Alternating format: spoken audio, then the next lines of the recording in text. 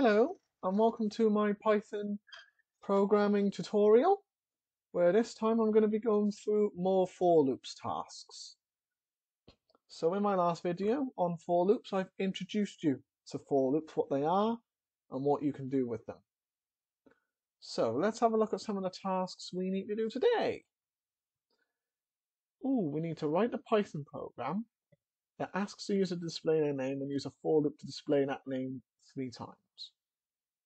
Nice and easy. I'm going to do name equals input. You can do str brackets input, but you don't need to. So we can ask the user to enter your name. Then what we're going to do, we're going to do for I in range. I'm going to do that to 3. And then I'm going to print name. Then I'm going to press run. And then once we press run, I'm going to type in my name. And you can see it's outputted 3 times there. Okay? So you've outputted those names 3 times. Nice and easy there. Okay, what if we want to do a program that asks the user to enter their name and display each letter on a separate line?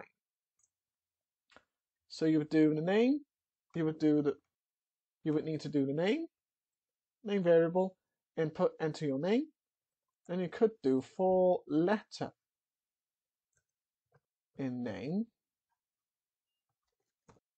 And then what we can do here is we can print letter. So I'm going to enter that. And there we go. It's printed each letter. So I've used the letter instead of in name. And it meaning I've printed out each letter within our name. Nice and easy there. What's the next one? We need to write a Python program that will give the user, that will give the square of the numbers 1 to 12. So the square of 1 is going to be 1, square of 2 is going to be 4, square of 3 is going to be 9. Okay, how are we going to do this? So what we need to do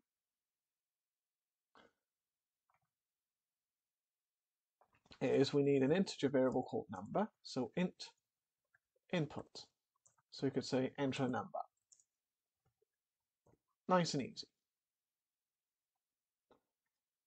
And in that one, we need a loop.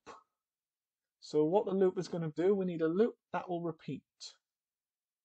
Or what we could do is a times. Enter a multiple. So rather than have it fixed to 13, we can set it to times. So we do for I in range. And then in that for loop, we are going to have one, and then we're going to have number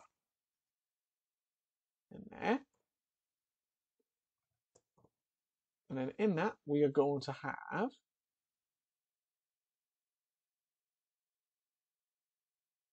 oh wait, we don't need the times. So we just need one number.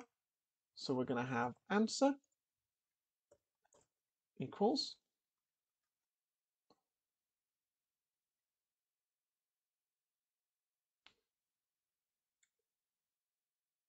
we're going to have answer equals x times x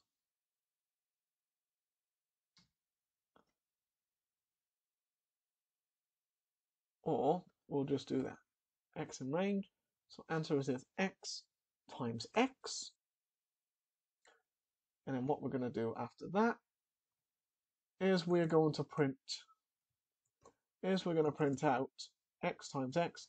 It's going to give us the answer. So let's say I was going to do enter a number, and I'm going to do 12. So it's given us all multiplications. It's gone up to 11 times 11. So I wanted to do go up to 20. It's going up to 19. We've got 1 to 19. So we have got all the different So we've got the different square numbers going on here, okay? And that's in nice 4 easy lines.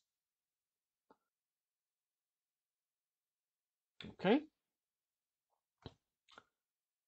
And we have done tasks 2. We have done essentially task 2, task 3, and task 4 all together.